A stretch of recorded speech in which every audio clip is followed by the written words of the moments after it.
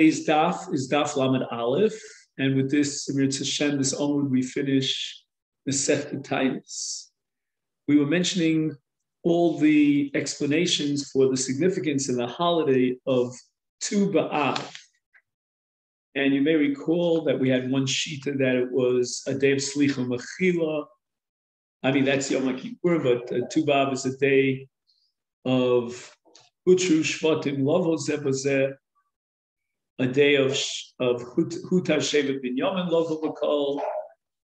We mentioned the shita that it's Kolu Meisei Midbar, and that Yom Shabitol Hoshea ben Ela Pros Doyos Shahoshiv Yerov ben Nevat Al Adrachim Shalialu Yisrael V'Aliyah, and we got up to Rav Masna. Rav Masna here, on the very top of Lamed Aleph, says Yom Shenitnu Haruge Beisar Likvura. This is the day in which those who were killed by the Romans in the city of Beitar were given over for Kvura. It was a long time that had passed. And during this entire period of time since their murder, the Malchus did not allow burial. On Tu B'Av, they gave license to bury the dead. And therefore, it was established Yonta Beitar was a gigantic metropolis which had riverboats be Yisrael. And 52 years after the Churban of Bayis Sheni, Malchus Romi, Govra means they had extra control power. They went in and moved in on Beitar, and they destroyed the entire city. And the Gemara tells us in Gittin that they sent 80,000 troops in order to kill men, women, and children. The blood of the deceased, the murdered, reached the Yam HaGadol. And for 7 years, the Ovdei Kochavim, Yimach Shemam, were able to produce grapes in their vineyard without any fertilizer necessary. They just saturated the land with the blood of the Jewish people. And the Yerushalmi adds that there was a Kerem Gadol that belonged to Andriunis Harasha. It was 18 mil square, and they surrounded it with a wall that was made up of the bodies of Haruge Beisar. And this was Nigda'a Legamre Keren Yisrael. And the Rosh says in the Masechet Brachos that Eino Hasido Lachzor Ad Sheyovo Mashiach ben David. It also says in Yerushalmi Atrianus, Russia would not allow the dead to be buried until after he died and he was replaced by another king. He said that we could bury the dead. This whole topic of Haruge Beisar, which was after the Churban, our Mishnah seems to indicate that the Simcha of Tu B'Av was before the Churban. At the time when the Kohen Gadol still was in office. That's why they barred the Gadim from the daughter of the Kohen.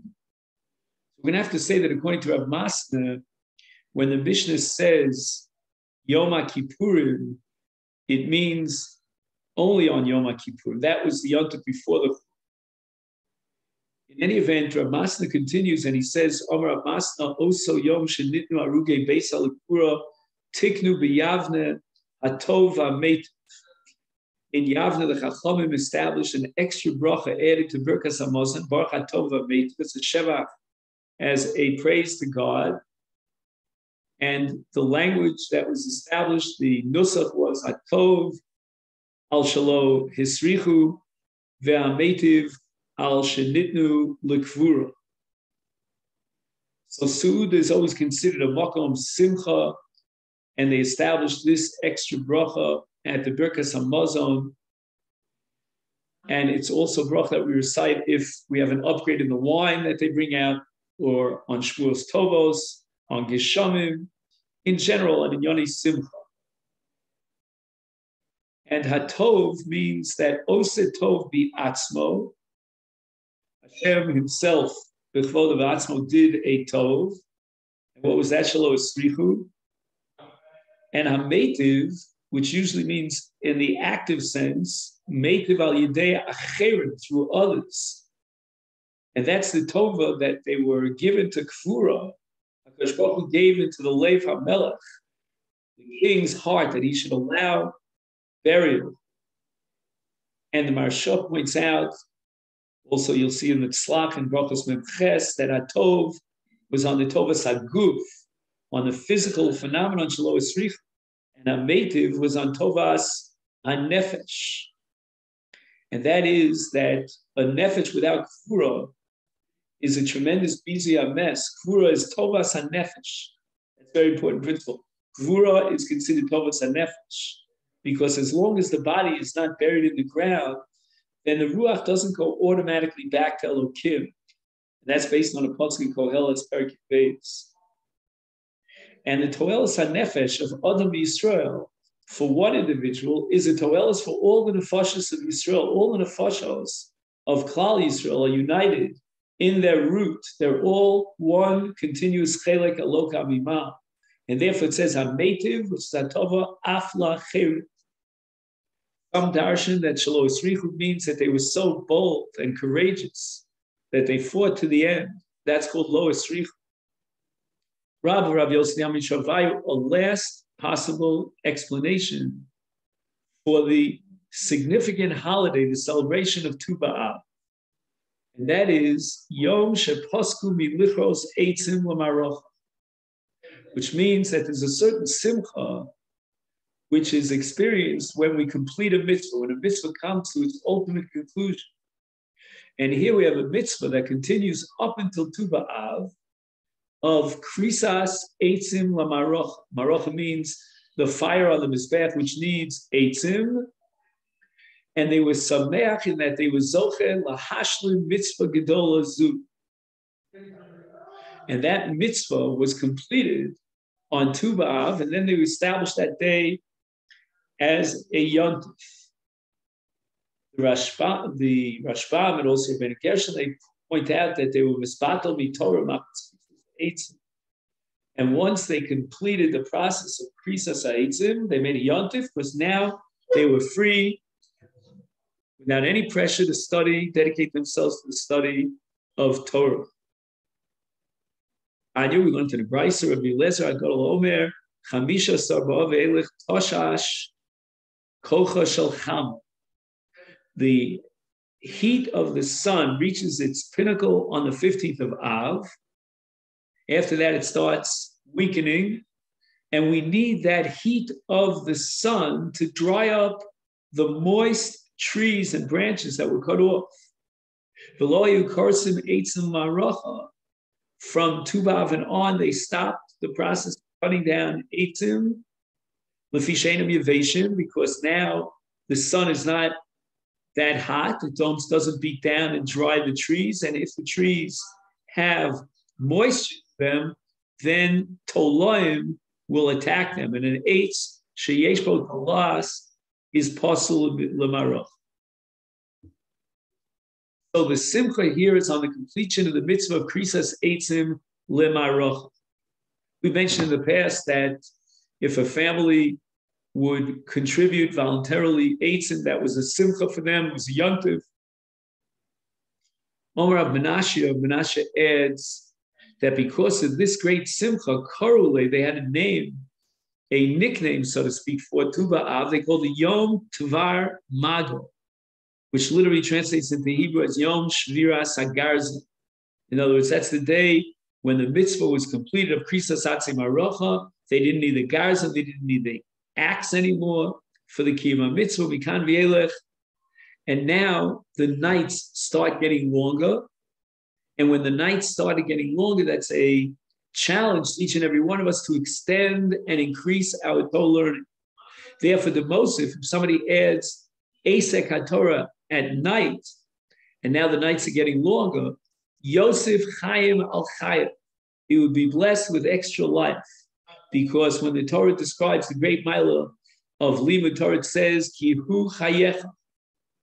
Or for example, in Mishlei, it says, Ki orech yomim shnos chaim v'sholom yosifim l'cha. And the Maharsha explains that since on Tu B'Av, from that day and on, the days become shorter. meaning the amount of light, and then the nights become longer. So he has to make up for the cutting down of Torah perhaps during the day, and he's mashal by night. And Talmud Torah at night is a great mile. The lo Yosef Yosef. My Yosef. What does it mean that if he doesn't add Limud Torah at night from Tu B'Av and on, he will be, so to speak, taken away? Rav Yosef Tikberei Imen. Never he'll be buried by his mother. He's going to die before his Zman. And there's a long discussion here about why the emphasis is on Ime. The father is obligated, period, for Rivia. He needs sons in order to Mekayim this mitzvah. And it makes no difference whether they're Talmidei Chacham or not. So this would not be a punishment for the lack of Chachma Satorah dedication to Torah. This would be a punishment to the father insofar as he loses, he forfeits the mitzvah period of Rivia. But in the case of a mother, she doesn't have the obligation of period of Rivia. What she gets from her son when her son is dedicated to Torah is, as the Gemara says in Sota, Madaf Chafal, Eishla Schar, she helps and aids her son to dedicate his time to Torah, and that's her schar. But if her son is not learning Torah, then there's no schar that she'll get, and therefore, yeyoseh. We learned in our Mishnah back on Daf Chavav, in the name of Shimon Gamliel, that Tu B'Av and Yom Kippurim were the greatest Yomim Tov. Shebahem, Benos Yushalayim, Yotzeis B'Kli Lavan, She'ulim, Shlo Levayesh, Es Mishaim. And the Benos Yushalayim, the single girls of, unmarried girls of Israel, go out with white clothes that they borrowed, Tan Rabbanan Basmela. Each category of a lady, of a young girl, would borrow from one notch lower than her. And that's all for the midah of trying to equalize the poor girls with the rich girls. So Basmela, she has the most expensive, beautiful garments, but nevertheless, she will borrow from the next level down. That's Mibas Kohen Gadol. Again, the Kohen Gadol is considered Karov Usamach L'Malchus, so for sure, that's high up on the echelon. Bas Kohen Gadol, she would borrow from the next level down, one notch lower, which is Bas Sgan Kohen Gadol. He's the Kohen Gadol second in position. And the principle again here, just to summarize, as the Marsha formulates it, Kol Isha Chashua Hoisa Shoeles Big Day Lavan Bizu Shalamata Heimena Bechashivusa Shalo Yula Hem Begodim Chashuvim Kolka. It's sufficient if they're not wearing the Begodim Chashuvim that are appropriate for their high status. V'yismayit ha'hevdel, and that minimizes the gap beinon levein b'nos hanid. Baskan Kohen Gadol mi bas mashuach milchama. That's the Kohen who would announce in the milchama Shema Yisrael Atem Krevim Hayom Milchama Al Oivechem Al Yerach Levav. Bas mashuach milchama would borrow her clothing from Bas Kohen Hedjel. V'chol b'nos Yisrael sholim zeh mizeh. All of the daughters of Israel would borrow one from the other. So they're not to embarrass those who don't have. So if the higher echelon and higher status ladies are very beautiful God, then that would embarrass those on the lower echelons of the financial society, the financial strata, the poor girls who couldn't afford such beautiful God. But here that each one of the girls would borrow from someone else who wouldn't know whether or not she's borrowing because she doesn't have, like in the case of an ani, or she's borrowing because that was takana, it was established that everyone has to borrow. The Mishnah says, Kala kelim to unim tvila. Anytime a woman borrows gadim from her friend, she needs to take them to the mikveh bitovel them, because we're afraid that maybe the owner of the begadim, when she wore the begadim, she was a nida, and the begadim became begadim tmeim. And then if you wear those begadim, then you will contract tumah. So to avoid that problem, it would be absolutely guaranteed that the begadim are tahorim, she would have to take the begadim, everyone who bought kelim would have Godim would have to take the Godim and put them into the mikveh to purify them. Amar Rabbi Elazar, afilu mekupolim umunachim bekufsa. Even if she borrowed from a friend garments that were folded up and were in a drawer, they are certainly tahorim. Nevertheless, they require tevilah. We don't want to embarrass those whose begotten really need tevilah, so we made it an absolute, all-inclusive rule without exception that we need tevilah for the bar begotten. This is the way Rashi learns this. Rabbeinu Gershom writes that even if they were mekupola bekufsa, was still afraid maybe Yashva Alehem Isha Nida V'Tim Asam Kidid Moshe Hazah. The Mishnah says that on the 15th of Av and Yom Kippur, B'nos Yisrael Yotzos V'Cholos B'Kramim. In other words, they dance out in the vineyards. How do we learn to the Brisa? Mishay Lo Ishu Nifne L'Sham. Only single men who are looking for a zivug, for a marriage partner, will go out to the Kramim. And this is one of many indications that everything was done b'derech tznius. The Mishnah says, "Miyuchasa she'namayu omros, bachur sa na einechu re'ei mata borer l'cha." Rabbanan, we learned in the Brisa, Yefefios shebohen mahayu omros. The attractive girls would say to the bachrim who are out there in the Kramim looking for a marriage partner, Tnu einechem liyofi, look for beauty. Sheina isha el yofi. A woman is married because of her beauty. Yuchasa shebehem. Those who had good yichus, special yichus, but they weren't necessarily so beautiful. Almost, what would they say? And they would say, implying not yofi. Yofi is not on the top of the echelon. It's not the most important priority. But rather, look at family. It's important to marry into a good, solid family. Isha ella libonim.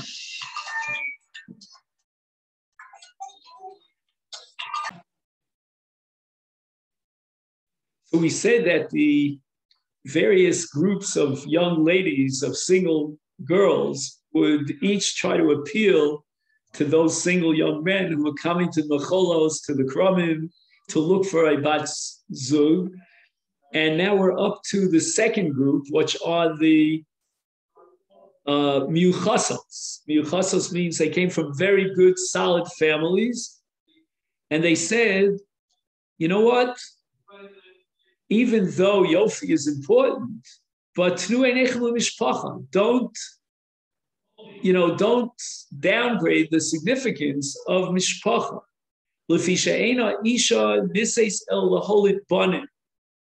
You can have children, and those children will now have a long lineage of yichus, and you'll be able to marry off your children very easily, because everybody wants to get yichus. They want to build mishpachos that have long traditions.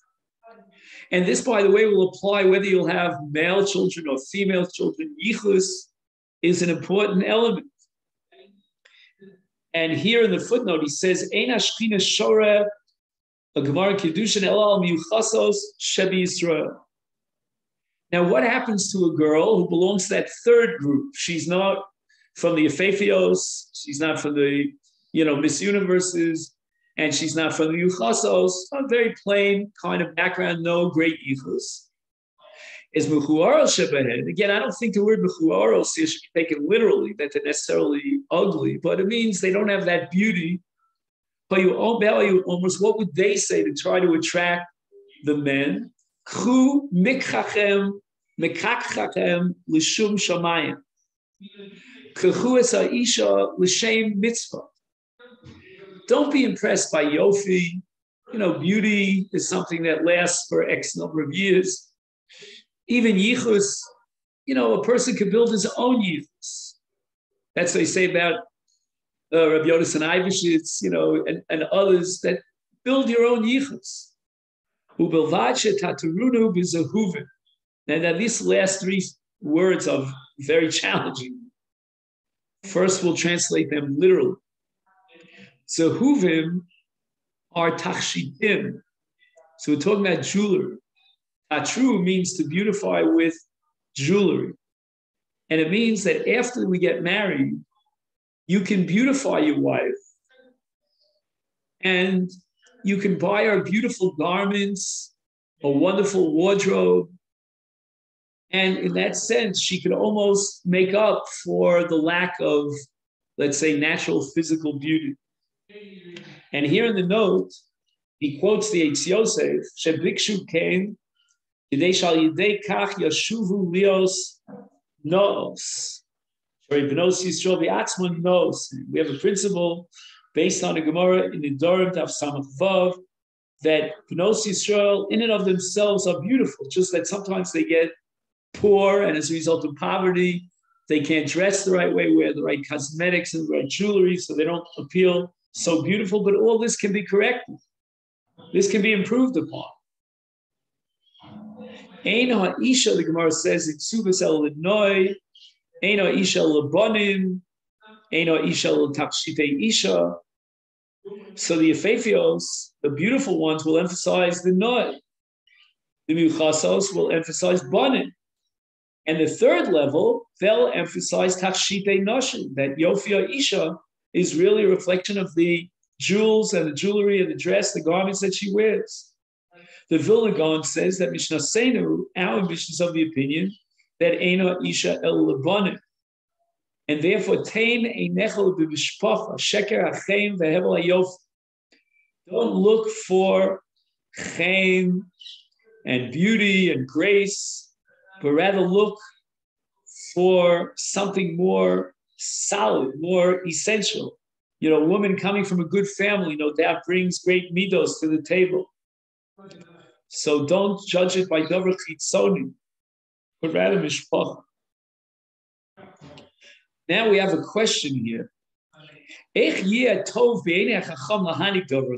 it be that the Chachamim advocated this minhag that the women, the young girls, will go out to the kromim, to the vineyards, and anyone who wants to find a marriage partner would, so to speak, pick out one of them and choose her. I mean, it means that just come and pick one. It really, in a sense, seems to, at the face of it, sort of subjugate the girls. He says, Kol Adam shayachol lahasius bito lo hayasholcha l'sham. If a person had the wherewithal to marry off his daughter on his own, and he didn't need to go out, send her out into the macholos of the kromim, that's what he would do. But hayu banot shelo isian avosein. There were poor families that couldn't marry off their daughter. In order to solve that shidduch crisis, they would send out the girls to the kromim. And and the people at that time were motivated by l'shem shemayim, by the right reasons.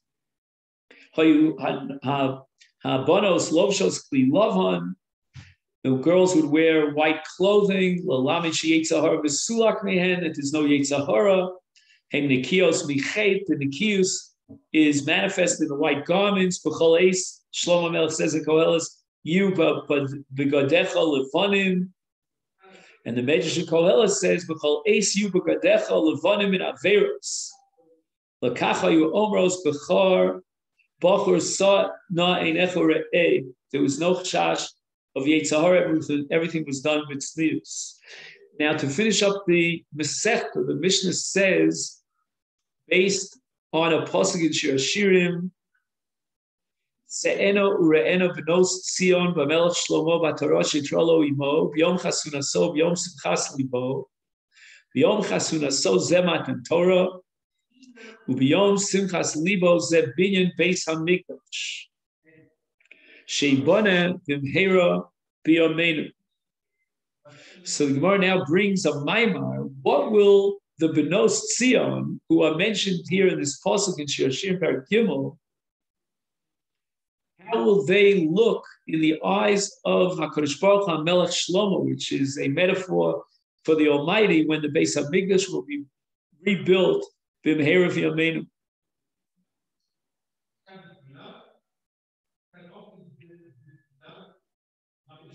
And not only how will they appear in the eyes of the Almighty, but how will they, so to speak, visualize HaKadosh? What will be their sight, their vision of HaKadosh? Omar Ula Bira, he came from a place called Biri. Omar Abulazar, he said the name of Abulazar, Asid HaKadosh Baruch Hu, at the end of days, Lasos Machol. Machol is a circle, a magal. Lat Tzadikim, so all this is going to take place in Gan Eden, posthumously, and the tzaddikim will sit around in a machol. And HaKadosh Baruch Hu is the hub. He's in the middle of this machol. Each one could point his finger and see God. Shenemar, Pasuk in Yeshaya, the Omar Bayomahu, Hine Elokeinu Zeh Kivinu Lo V'Yoshienu, Zeh Hashem Kivinu Lo Nagila V'Nismacha B'Shvasav.